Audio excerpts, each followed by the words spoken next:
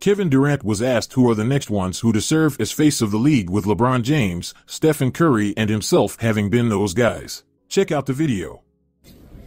When I see those high-scoring games, just think about the skill that has come into the league and how great some of these players really are, and how great offense going to be great defense all the time. You know, so you watch Luka's 70-point game, it's just like making tough shot after tough shot. You know, so I definitely feel somebody can break that 80-point. 100 points would be tough to do in the game.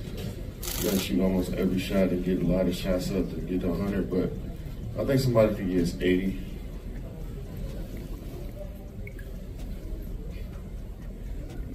Standing on your left, Tim Bontemps. Bontemps, ESPN. Kevin, for a long time, you and Steph and LeBron have sort of been the faces of the league, almost a generation now.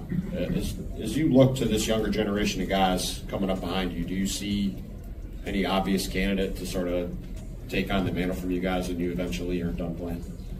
I think each era has 5, 6, 7 guys that help carry the game forward, push the game forward.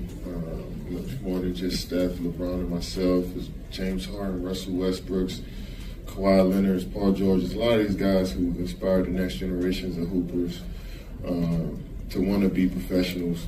It's more than just a few guys. So I look around the league and you see, I'm going to miss a lot of guys, but you see Shea, Ant, Book, Luka, Tyrese Maxey, Tyrese Halliburton. There's so many guys that are inspiring the next generations of hoopers after them to become basketball players that you can't just pinpoint it to 1 or 2 guys. So it's about pushing the game forward, setting a different standard of how we play, and these guys are doing it right now.